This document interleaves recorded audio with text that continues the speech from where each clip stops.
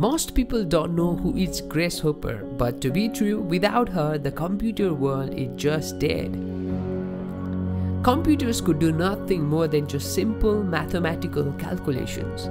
Thanks to Grace Hopper and her team for making this virtual world possible.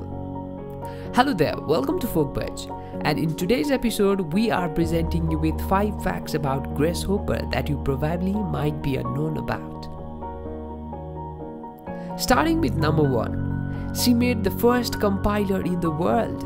Compiler is a program that converts programming language into machine-readable forms. And if we look closely, every technology we use today in our daily life have a programming language running behind. In that case, we can say without her greatest invention of compiler, we would barely have computers that would only be capable for mathematical calculations. Number 2, Hopper used the word debugging for the first time. The story goes that Grace associates were working on a computer and found a moth inside of it. It was funny to her and her co-workers because the term bug already existed, and they had literally found a bug.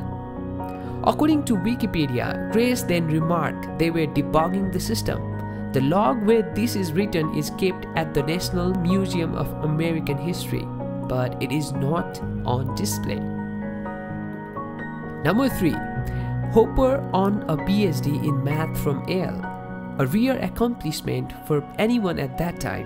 Only 1,279 math PhDs were awarded in the 72-year period from 1862 to 1934, and Hopper was one of them.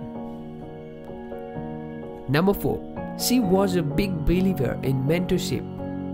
Once saying, "The most important thing I have accomplished other than building the compiler is training young people. They come to me and say, 'Do you think we can do this?' I say, 'Try it,' and I back them up."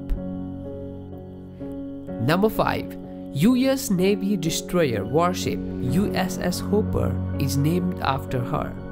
Her contribution in US military is admirable. Along with the development of compilers, she even made a COBOL programming language which helped US military to standardize their computers, and the database could be accessed more easily. Also, her accomplishments, work ethics, and philosophy led her to be called as Amazing Grace. Well, that's all about the human who made our lives so much easier, and many thanks to her and her team who made these all technologies possible.